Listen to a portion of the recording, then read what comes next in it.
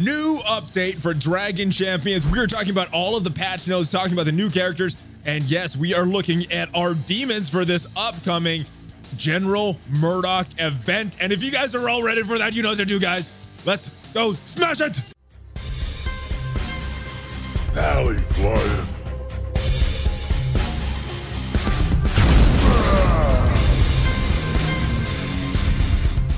What is up, champions? Valley Flying here. I am back. Welcome to the Valley Flying 76 channel. In this video, we are talking about Dragon Champions. Yes, we had an update just dropped. We're going to talk about the patch notes for this update. We got some new characters in the game, so we're going to take a look at these two new characters. One is out farmable, one is not farmable yet. So we're going to take a look at both of them, and we're going to take a look at my demons because in a couple days, General Murdock, the third legendary character, coming to Dragon Champions. So we're definitely going to take a look at my demons, and hopefully I will be ready for this General Murdock event because he is pretty good. So first thing, if you are new to this channel, Dragon Champions, if you're new to this game and have not played this yet, you can download this, and that link does support the channel. There is a link in the description. You could download this on either iOS or Google, and like I said, it supports the channel. So play it if you enjoy some of the stuff that is in this video, and it entices you to play this game. But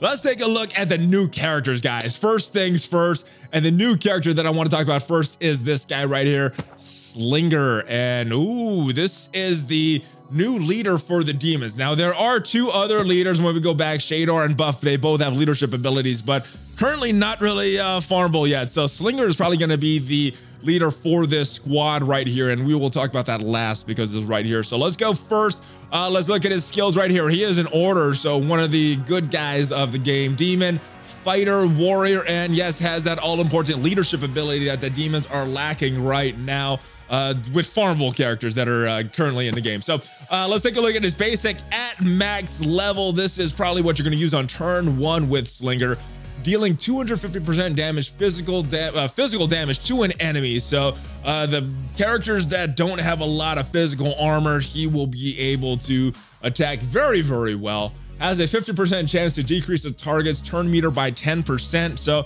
50% chance. It is a coin flip, guys. It is not like a high percentage move, but it is nice. It is not going to be game changing. It's not going to be match changing to remove some turn meter, only 10%.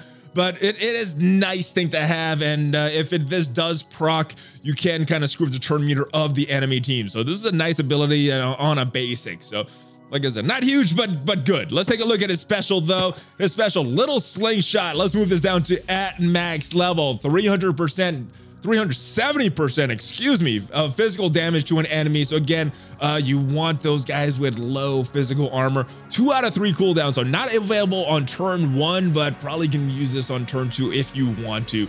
Inflicts damage decrease for 2 turns. So this is a nice move that you could hit the big damage dealer on the enemy, inflicting them with damage decrease, so they're just not dealing out as much damage to you, especially if you hit a character that has a big AoE coming up. So if you could time this move, that would be very, very nice. So good character, decent so far. Nothing game changing. I don't know if this is going to be a meta breaking or a meta changing character, but it's a good little character, especially with his availability. Very available character right here. Cannonball is the next skill. This is his big AoE, guys. 2 out of 4 on the cooldown, so you could use this probably on turn 2. Just dealing 250% damage to all enemies.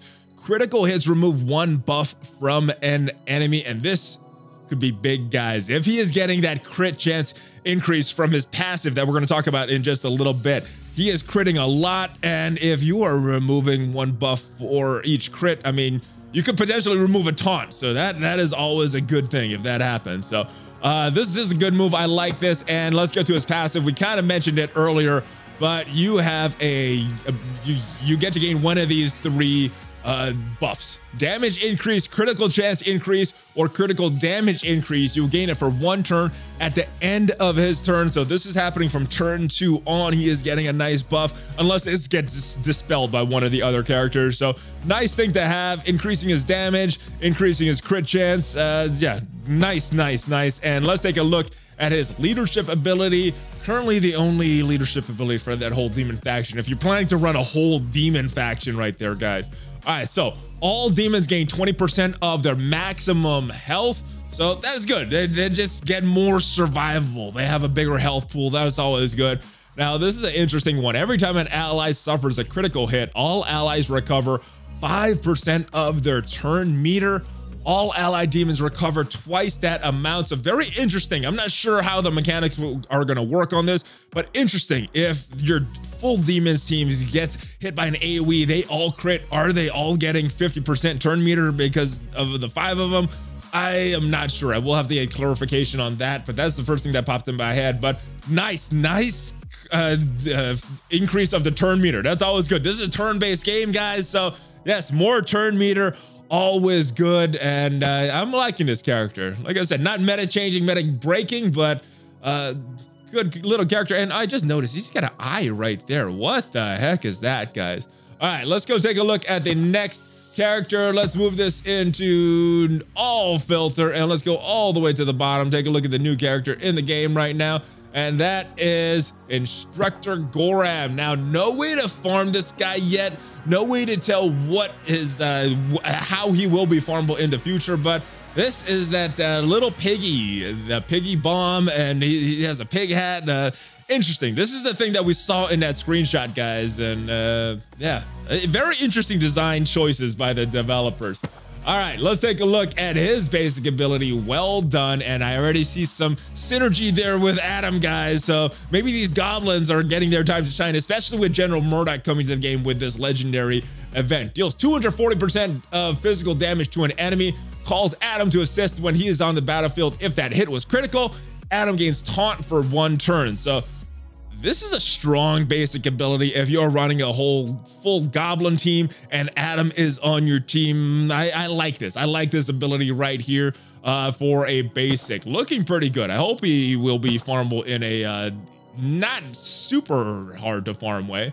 All right, this is Pig Cry. He is summoning half pig henchman with 60% of Goram's health and 60% of his damage. That is the summon. That is this pig guy right here. So interesting stuff. Not sure what the kit is like. I'm not sure if we can find it right here on this basic abilities page, but yes, interesting stuff. And another summoner, always good stuff. I'm a fan of summoners, guys. Let's go take a look at his big ultimate ability. 330% damage to an enemy, single target attack.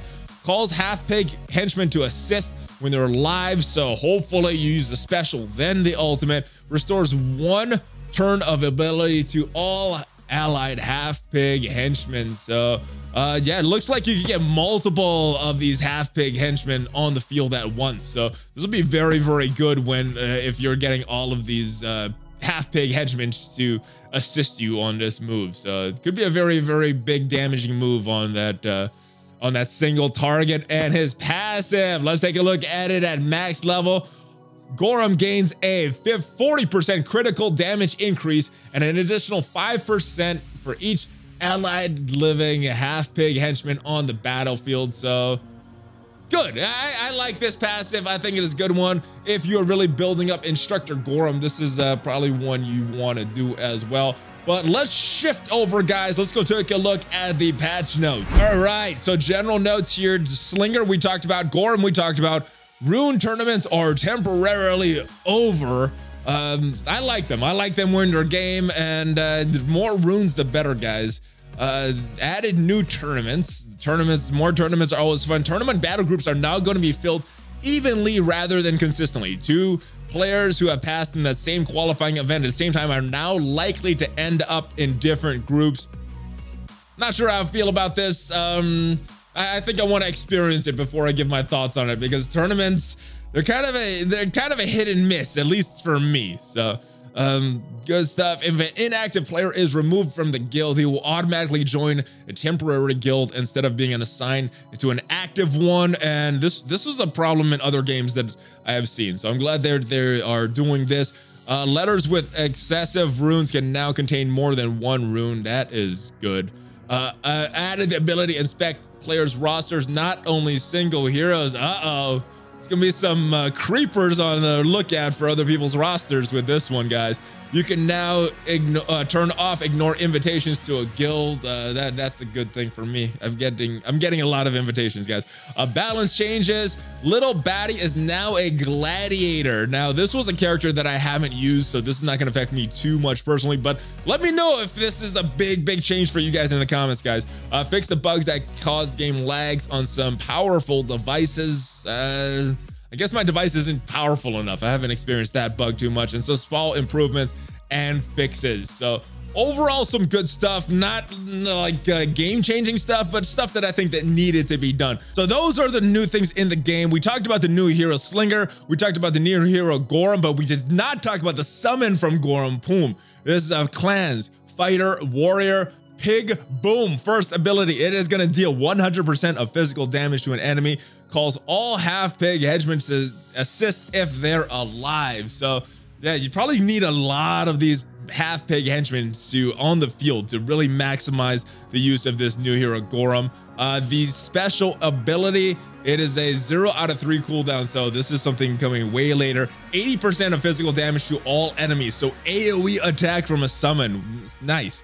Inflicts daze for 2 turns or inflicts stun for 1 turn. We're not sure, so I think that is just they're not sure, right? I think that is just specific notes from the devs that they're not sure what they're going to do with this character's kit yet, so we will have to see. All right, some balance changes. Now, most of these aren't affecting a lot of in-game experience right now because most of these characters aren't really farmable in any way right now. First is Panda. Rin the Unseen had a few changes, but like I said, she is not a farmable character right now. So base speed decreased. Fans of Blade, the second ability was decreased. Cooldown, it was 2 out of 4 before, or it was 2 out of 3. It is now 2 out of 4. It is dealing less damage to all enemies, and that is the big change. And as far as the passive ability, it gains a 15% physical damage increase, not a 35. So just a slight nerf for Rin the Unseen. Makes me think that she may be coming to the game soon.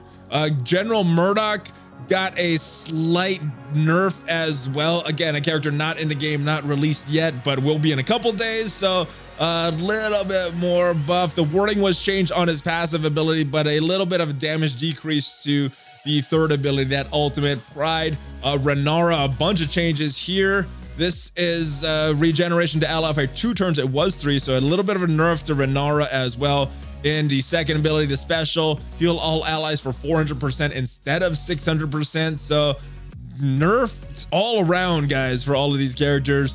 The third ability, that ultimate, the cooldown goes from 4 out of 5, and it was 3 out of 4, so happening less often. And the passive ability, she gains Cheat Dead for 2 turns and recovers 25% health instead of 30% health.